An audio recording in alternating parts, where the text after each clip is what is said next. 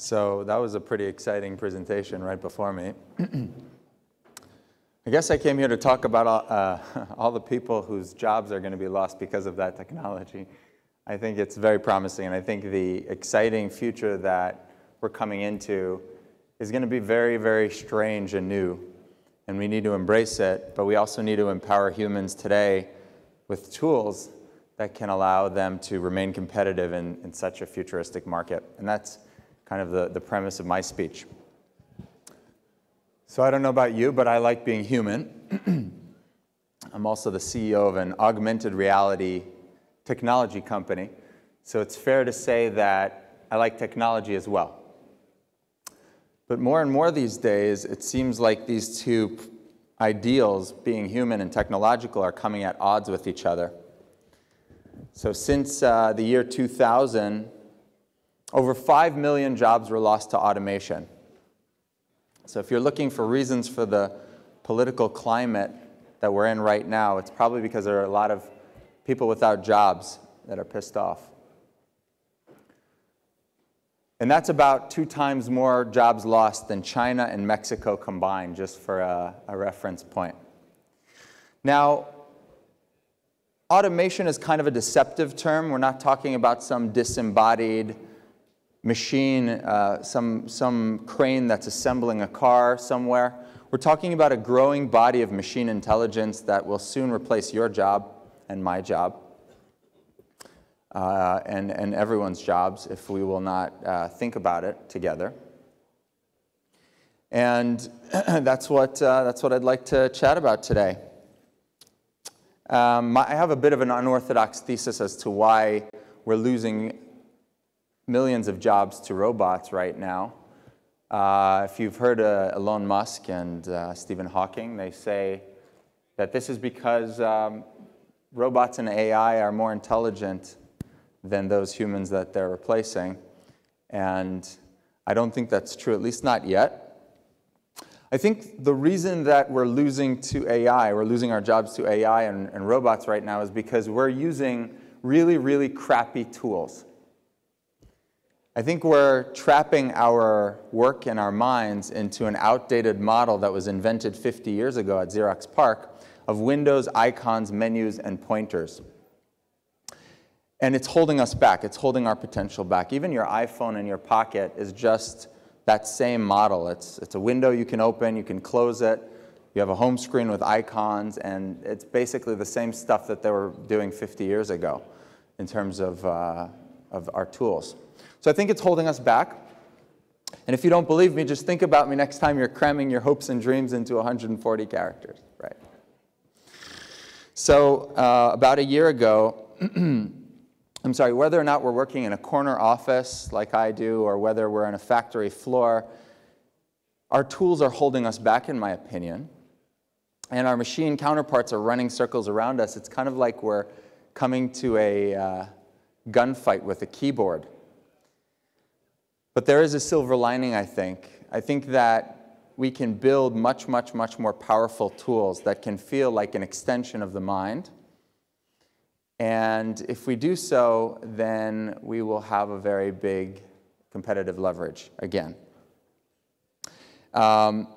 We believe that instead of competing with machines, we can unify with machines.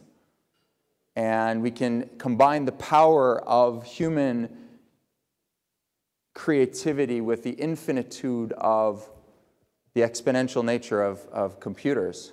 And that ideal drives me at Meta. And soon we'll see how augmented reality ties into this whole big picture. Last year, I gave a TED Talk, and I spoke about a future where not too long in the future, we'll have a strip of glass on our eyes that kind of looks like the glasses I'm wearing right now. Specifically in 5 years from TED of last year, which is 4 years from today. Meta and Microsoft and Magic Leap, you may have heard of them, are all going to build this similar strip of glass, which kind of looks from a front profile like what I'm wearing right now. But in the back, you'll have some processing and some compute, etc. So everyone's working on that, but today I came to talk about what future we would see through those glasses and how that impacts the big picture story. I think we're kind of at a crossroads. There's two kinds of futures where augmented reality can take us. And with the wrong future, don't get me wrong, this can actually be way more distracting and problematic than today in terms of our current devices. Because when you surround yourself with holograms and panels and complexity, it's just an added layer of complexity, right? But in the right kind of future, augmented reality fits you like a glove. It feels like it anticipates your instincts and needs at the right time, and it serves you information at just when you need it. So in a very deep way, augmented reality has the power to extend your mind. We believe in that second future, obviously. And we call this the zero learning curve computer. We call this the zero learning curve computer because we have this idea at Meta, which is it's not the most powerful algorithm that's the most powerful tool, but it's the algorithm where you can reach out. It's a tool you can reach out and just use without even thinking about it. It's almost an unconscious process. And when you do that, when you achieve the zero learning curve ideal for all of our tools, you can leverage really the algorithms behind them much more effectively. So that's our thesis. That's the zero learning curve computer. If you've seen in the VR industry tilt brush kids drawing in space, that's this zero learning curve ideal. Okay. So how do we get there? Well, building a zero learning curve machine is much harder, much easier said than done. In fact, we're defined these days by our learning curves. We struggle with reading manuals, well, sometimes. We communicate with our thumbs.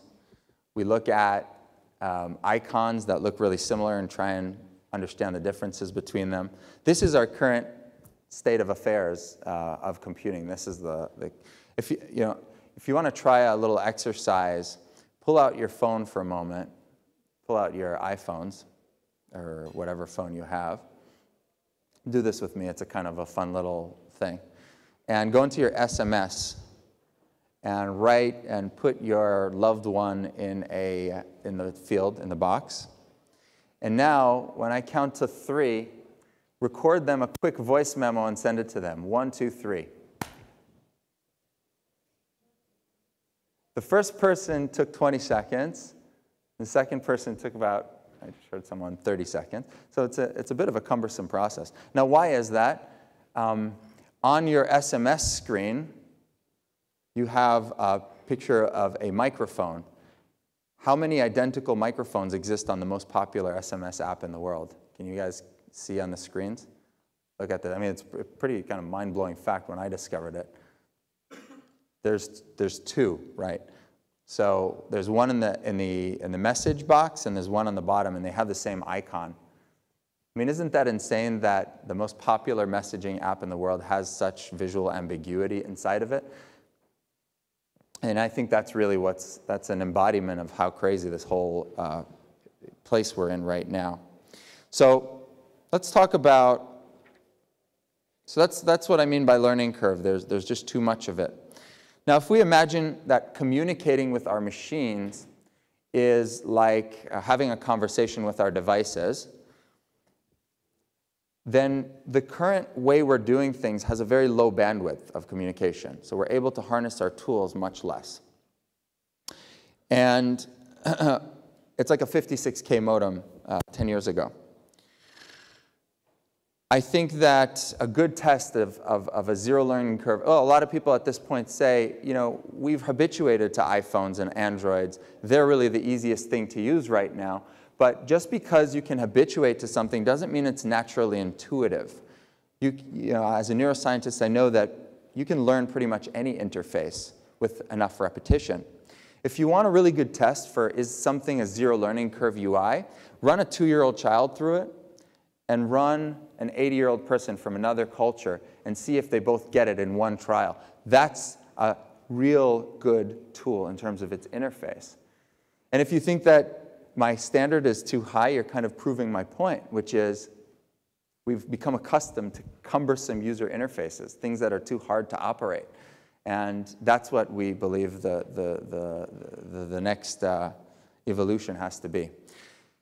Another thing people sometimes say when you simplify computing to a hologram that you can pick up and use as a tool is that you lose all the power user functionality. I don't think so. I think if you think about a lasso that cowboys use, this is an example of a 3D tool. It's a rope with a loop that's very powerful, very, very complex, and it's just simple to understand, to grasp. Another one is a power user drill, for example. Right? A drill its form implies its function, so it's fairly easy to understand how to use it. Or how about a steering wheel? So I'm driving in many different speeds, and I'm able to navigate through the cars effectively using just a wheel. And these are kind of examples of tools that allow for a lot of complexity, but I don't think that they're too hard to grasp. The power of augmented, so I'm here to talk about AR, and this is a story about humanity, but how do they connect? AR allows you to build 3D tools for the first time. It allows you to build your tools like those examples of those three very easy to understand and easy to operate tools. And it's like our 3D holographic tools catch up to the world of our instincts, the 3D world. And that's the power of it. In a kind of an interesting way, AR is the most modern technology. It's going to replace our iPhones in not too long in the future. But it's the first technology that a caveman is likely to understand, because you and that caveman have the same ability, the same instinct to reach out and grab something. So we're really excited by that promise of augmented reality. Cool. So I want to paint two futures for you today, and then we're going to wrap up. Future number one is what happens if we don't change anything and we just keep our current world of computing into the future. So I promised you that by May 2021, 4 short years from today, we would build a strip of glass that projects photorealistic imagery onto your eyes. Now let's imagine how we would use it. So you wake up in your bed in 2021 and you roll over. And much to the dismay of the Apple shareholders, there's no iPhone there. And instead, you pick up your strip of glass, and you put it on. And immediately, you have a Windows Start menu pop in front of your face with icons and such. And your wife sends you a pop-up message that comes in front of your face, remember to buy eggs, honey, on the way to work. And you're sort of focusing your eyes into your day, and you're trying to remember, how do I get rid of this pop-up? So you swipe at it, and it doesn't go away. And you try and remember the gesture for getting rid of this particular pop-up, this particular menu. And you think it's something like this pinch gesture, which is what a lot of AR companies are looking into now. And so you do that, and you accidentally open a browser panel over here, which is showing you your YouTube video from the previous day. You're looking at a cat video, and it's a little too loud for your morning routine. And so this clutter is coming at you, and you don't know how to close it. So you remember that the way that you close a start menu on Windows is by doing a gesture of a blooming flower. And that's how you get rid of that menu. Okay, you managed to clear it out. You decide that you'd keep the cat video because it's kind of a fun thing. And you wake up and start your day. So you walk towards your refrigerator and towards the exit of your home with this cat video, and you accidentally stub your toe in the refrigerator because you're focused on this panel. And then you get out towards work. And you look at your time, and you're 5 minutes late for work. You get an Uber, you get to work, and you had just gotten this job on the factory floor a few months ago. And it has about 100 different power users, menus, and shortcuts that you have to remember to operate an entire set of machinery in the factory. And you can only struggle to remember about 30% of it. When your boss comes behind you and says, hey, buddy, it looks like you're a little late there, and it looks like you're struggling with the machinery. But inside their mind, they're thinking that a machine can probably operate other machines a lot more effectively. And promptly, what does he do? What does he do? He fires you. That's the end of future number one. Okay? Admittedly, this kind of a cartoonish, exaggerated example of the future. But if you look at some of the AR competitors that we have, everything that I said in this story is exactly how you operate their tools. There's no exaggeration in that sense. So let's go to future number 2, and then we'll wrap up. You're in March 2021, you roll over your bed, you pick up your strip of glass, you put it on, and nothing happens. Then you go to the corner of your bed, and you look out the window, and you meditate, and nothing happens.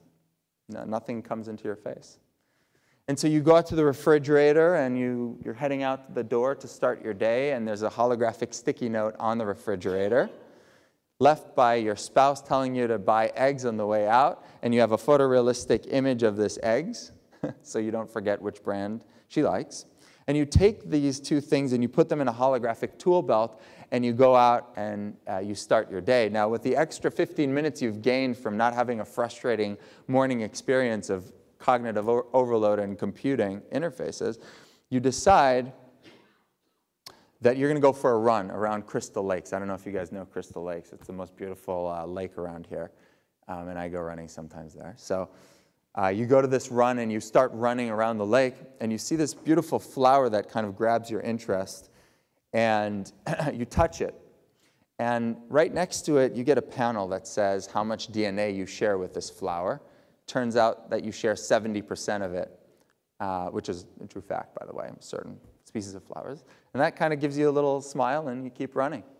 And then you see at a distance as you're someone who you barely recognize, but as their face comes into focus, you get a panel between you that says that we went to the same Harvard Business School class, and we both like the Grateful Dead. And so by the time that you cross paths with them, by the time you get past them, you reach out your hand, and we're Facebook friends, but nothing else happens, and you keep running down the road, right? So this is a beautiful example of what I think the highest calling for augmented reality really is. It's to deepen the connection with the real world and other people in the real world, and make computing life more easy and less in your face. And I think that's the real beautiful thing that we can achieve. But I digress. You get to work, right? That's what we're talking about today, work and jobs.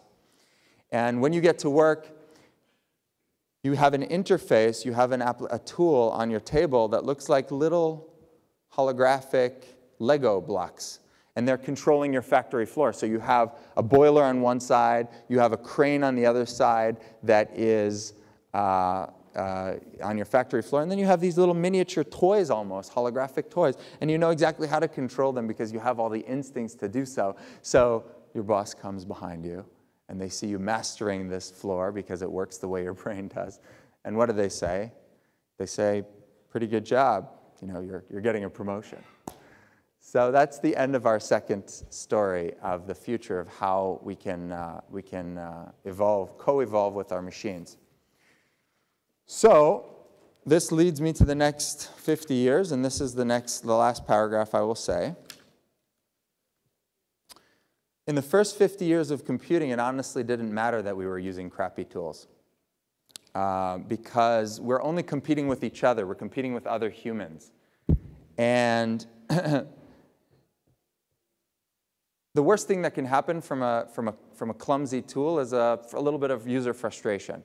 But in the next 50 years, when we have those kinds of drones that we saw in our previous talk, and we have self-driving cars that will obviate every Uber driver in the nation and so forth, when we have this new challenge, we have to step up our game with our tools, we believe.